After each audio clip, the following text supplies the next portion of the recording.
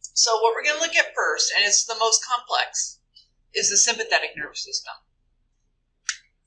So if you look on this guy here,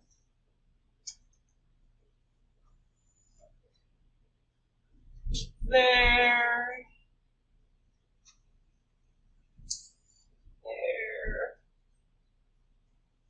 you see these three different patterns coming off of representing the sympathetic nervous system? If you look here, all of the structures that are using this pattern are found in the head.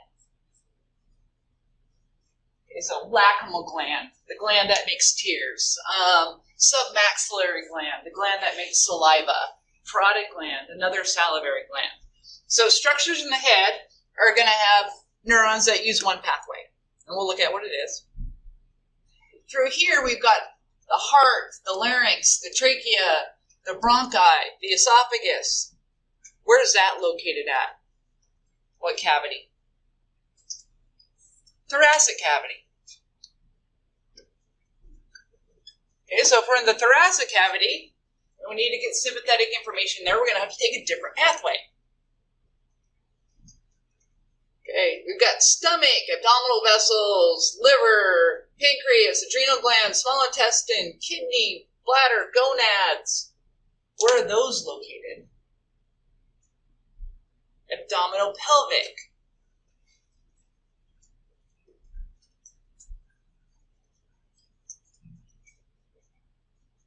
So those are going to use a separate pathway.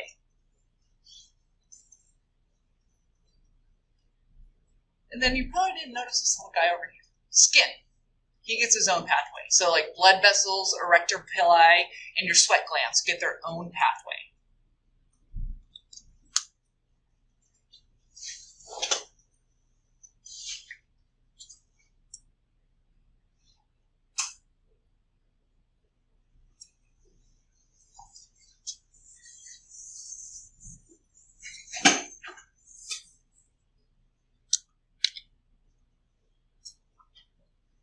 All right, so we're going to go through, and we will draw each of these, okay? But I just wanted to give you an overview first.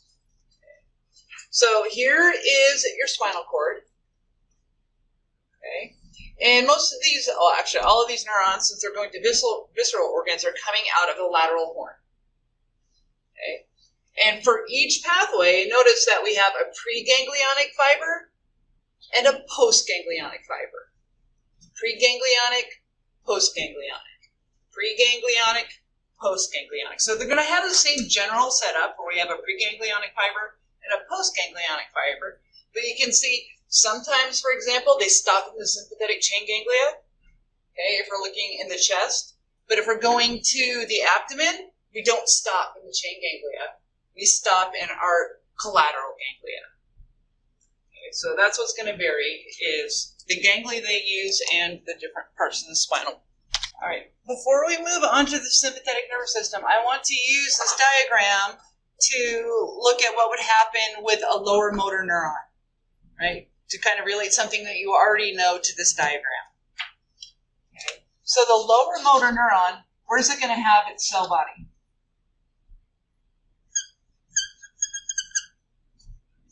So remember, the cell body of the lower motor neuron is in the ventral horn of Gray. That motor neuron is going to come out, it passes through the ventral root,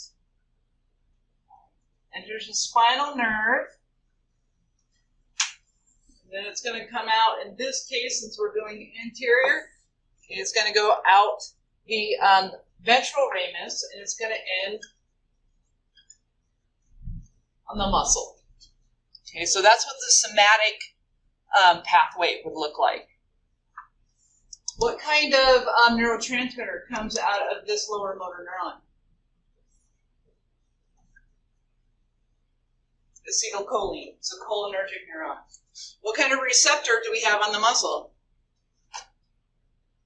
Nicotinic. Okay.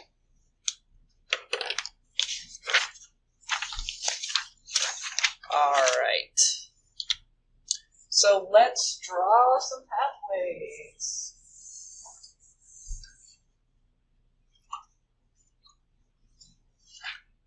We're going to draw them in a second. I want to point something out before we draw. Okay, first thing that we're going to do are the pathways to the head. And if you look here, these chain ganglia go up. They move superiorly, and they end above T1. And there's this ending spot right here, and it's called the superior cervical ganglia. Okay, there's one on each side. There's a left one and a right one. Okay. So I'm going to go back to the picture that we were using, and I'm going to add my superior cervical ganglia. Okay, so what I'm going to do now is I'm going to come up here. I'm going to extend him up. And now here's my superior cervical ganglia. Is everybody with me?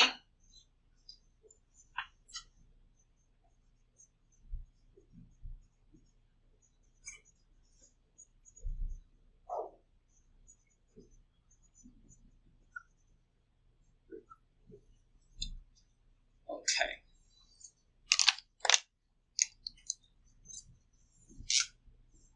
All right, so we are going to the head. Okay. This is visceral. Okay, it's not somatic, so we're using the lateral horn. Here comes my preganglionic neuron. Okay. Passes through the ventral nerve root. Where is it? Where's my preganglionic fiber now? It's in the spinal nerve. Okay. Now he's going to come down and he's going to move into the chain ganglia. Okay. So which rami do I need to use? The gray or the white? The white. Remember, our preganglionic fiber is myelinated, so it's going to use the white ramus. So he moves down into the white ramus. Okay. Now, this preganglionic neuron is going to head towards our superior cervical ganglion, and that's where he terminates. Okay. So if we're taking sympathetic impulses to the head region, okay, cell body is in the lateral horn of gray. The axon of the preganglionic fiber is going to move down through the ventral nerve root, pass through the spinal nerve. Okay. Then it's going to enter the sympathetic chain ganglia through the white ramus. It continues superiorly and terminates in the superior cervical ganglia. What neurotransmitter does it release?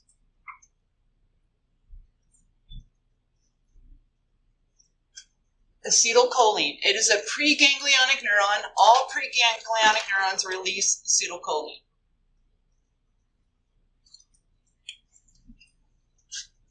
All right.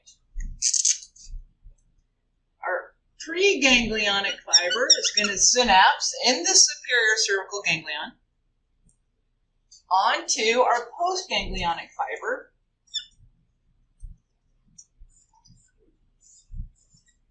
That is going to innervate structures of the head.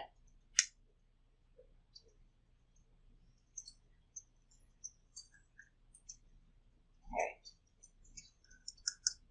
What receptor is on the cell body of the postganglionic neuron? Nicotinic. Okay. All of our postganglionic neurons are going to have nicotinic receptors on the cell bodies. Okay, this is sympathetic. So our postganglionic neuron is going to come out. And what neurotransmitter does it release?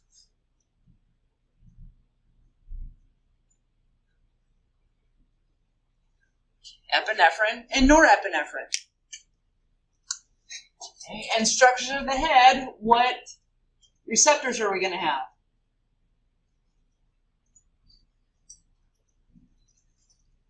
Alpha and beta.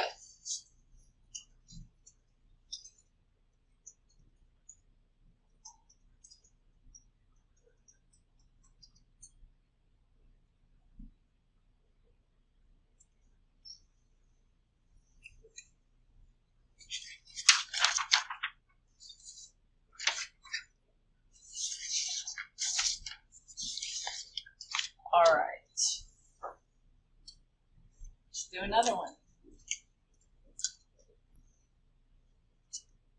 Okay, remember this is all visceral, so it should be no surprise that I put my cell body in the lateral horn.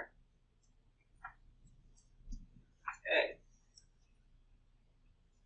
This time let's do the pathway that utilizes our collateral ganglion. So which region of the body are we going to if we're using our collateral ganglion?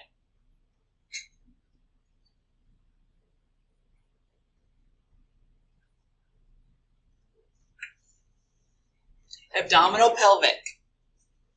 Okay. So here comes our preganglionic fiber through our ventral root again, through the spinal nerve, and we have to get this fiber down here. So how do you think we might do that? Are we going to use the gray ramus or the white ramus? This is preganglionic, so we're going to use the white ramus, right? Because it is myelinated. So this guy's going to come down. He doesn't stop in that chain ganglia, but he ends at the collateral ganglia.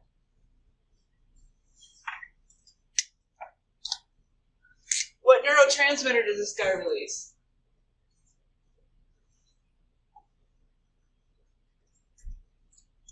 Acetylcholine. All preganglionic fibers release acetylcholine.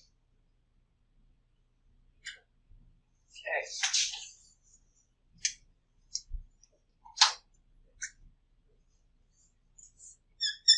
Here's our postganglionic fiber.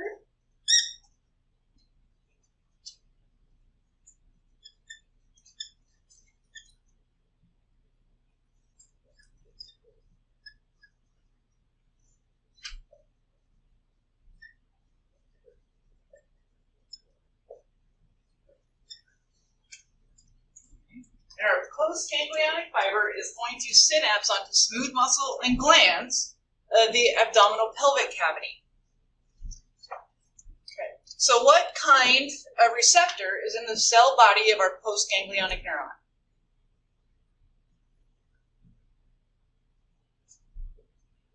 Nicotinic.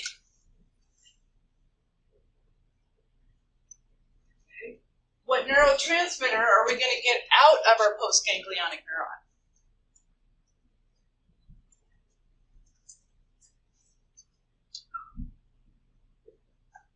Epinephrine and norepinephrine. What kind of receptors are going to be on these smooth muscles and glands? Alpha and beta.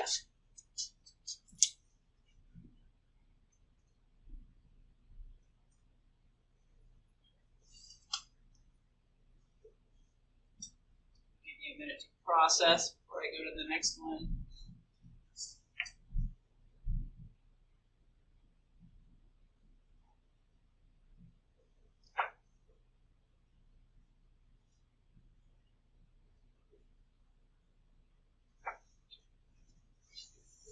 Okay, slow. All right.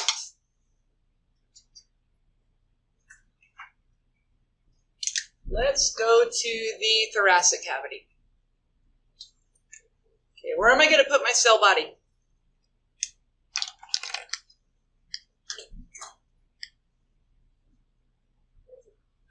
Lateral horn. This is visceral, so we're in the lateral horn. Okay, so the preganglionic neuron is going to come down through our ventral root.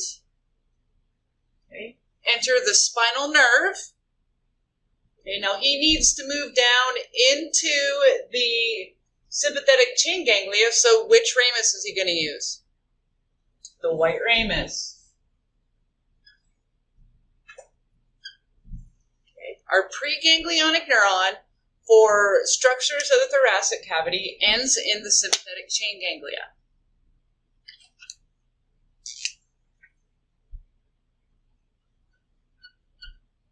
Here's our postganglionic fiber.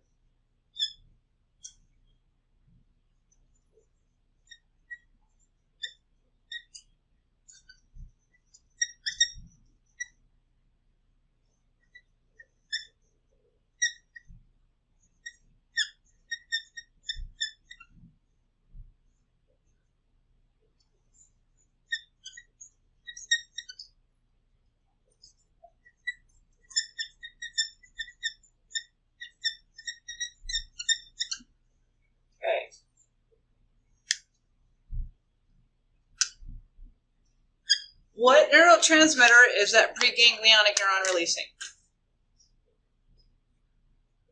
Acetylcholine. All preganglionic neurons release acetylcholine, and they all synapse onto what kind of receptor?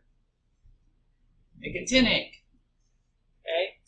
Our postganglionic fiber, what kind of neurotransmitter is it releasing? Epinephrine and norepinephrine. And what receptors is it synapsing on? Alpha and beta. Okay. These postganglionic fibers for our sympathetic nervous system going to the thoracic cavity, okay, lots of times they form a plexus, a nerve plexus. And we talked about a plexus before when it's a mixing of neurons. And these are autonomic nerves. So when we get to control of heart rate, when we get to the heart in 242, when I talk about the cardiac nerve would be an example of this kind of nerve. It's an autonomic nerve that's going to the heart. It's sympathetic. Guess what it does to heart rate? It increases it. Okay.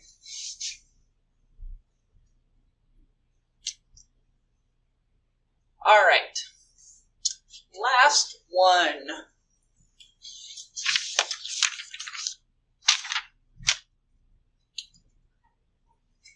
Where am I going to put my cell body? Lateral horn. Okay.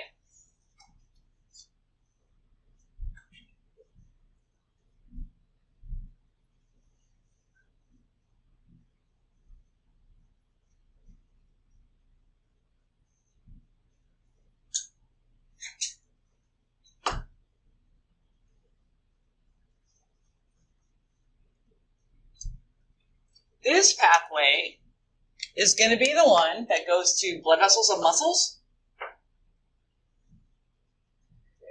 sweat glands, and erector pili. So here comes the axon of the preganglionic neuron. It's going to enter my ventral nerve root, into the spinal nerve. We have to get down into the sympathetic chain ganglia, so which ramus are we going to use? The white. Okay. And this guy ends in the chain ganglia. What neurotransmitter is released? Acetylcholine. What receptor is it going to synapse onto? Nicotinic. Here is my postganglionic fiber. My postganglionic fiber. Okay.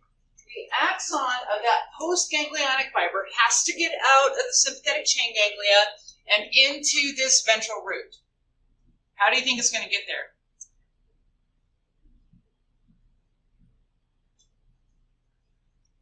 It can't go through our splanchnic nerve, because then we'd end up in the collateral ganglia. Have you seen a pathway we haven't used? The gray ramus. So now we're going to use the gray ramus. It's gray because this guy is unmyelinated.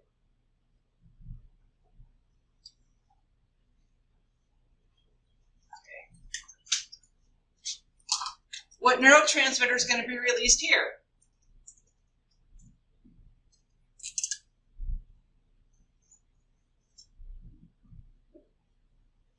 Acetylcholine. What kind of receptor is it going to terminate on? Muscarinic. Okay, remember this was our exception.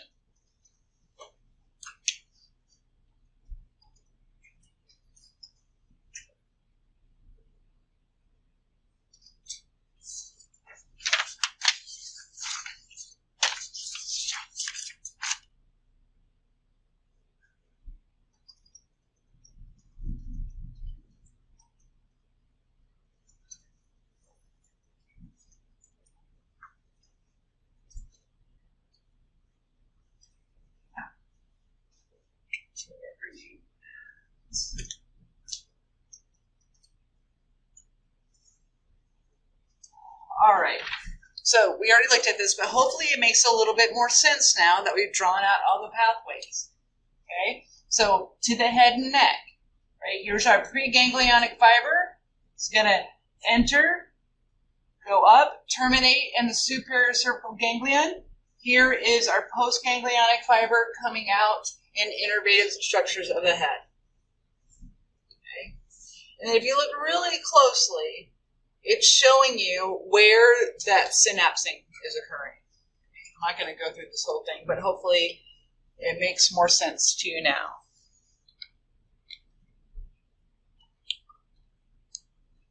All right. The parasympathetic pathways are easier. They just start. Okay. What kind of ganglia do we use in the parasympathetic nervous system? What are they called? There, and then all of these guys along here are called terminal ganglia, also called intramural. Okay, so our ganglia are going to be really close to the target organs or actually located within the target organ. So these are all terminal ganglia. So for the cranial division, we have our preganglionic fibers leaving the brainstem, coming out and entering something, say, like the ciliary ganglion or the otic ganglion. What kind of neurotransmitter is going to be released from that preganglionic fibers? The acetylcholine. Okay, it's going to synapse onto our postsynaptic neuron. That postsynaptic neuron, what kind of receptors are on the cell body? Nicotinic. Our postganglionic fiber is going to come down, and what neurotransmitter is going to be released?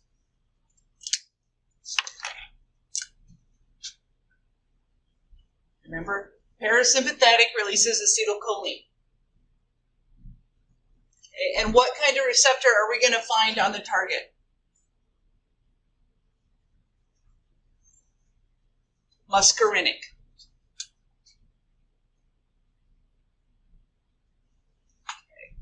For the pelvic portion, it's an important nerve to know, because look at that, it's the only one, so you kind of have to know the name.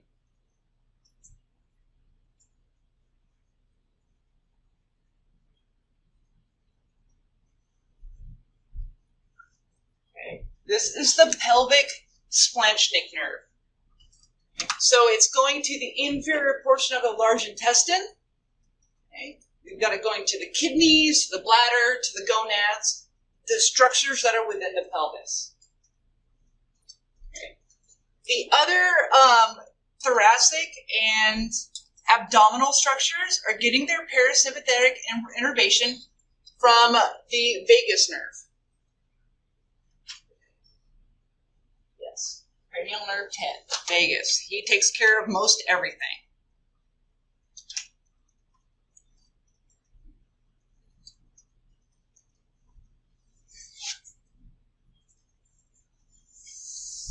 All right, so let's draw the pathway of that pelvic splanchnic nerve.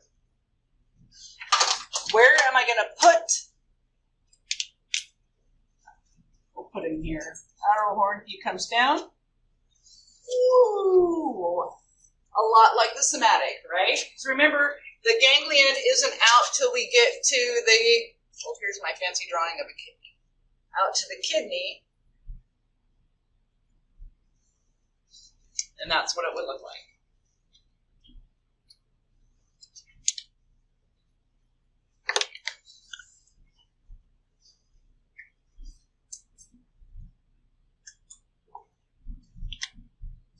I'll put it back up.